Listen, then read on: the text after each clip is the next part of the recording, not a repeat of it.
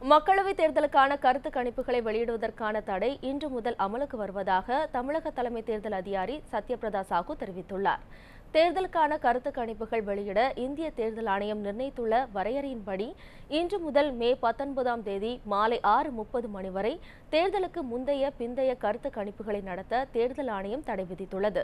மேலும் மக்களவை மற்றும் சட்டப்பேரவை தேர்தலுக்கான பிரச்சாரம் நிறுத்தப்பட்டு வாக்குப்பதிவு முடியும் வரை கருத்து கணிப்பு மற்றும் வாக்குப்பதிவு ஆய்வு முடிவுகளை வெளியிடுதல் உள்ளிட்ட எந்தவொரு தேர்தல் விவகாரங்களையும் வெளியிட தடை விதிக்கப்பட்டுள்ளதாக தமிழக தலைமை தேர்தல் அதிகாரி சத்யபிரதா சாஹூ தெரிவித்துள்ளார். இது போன்ற முக்கிய வீடியோக்களை உடனுக்குடன் தெரிந்து கொள்ள NewsJ யூடியூப் சேனலை சப்ஸ்கிரைப் செய்யுங்கள்.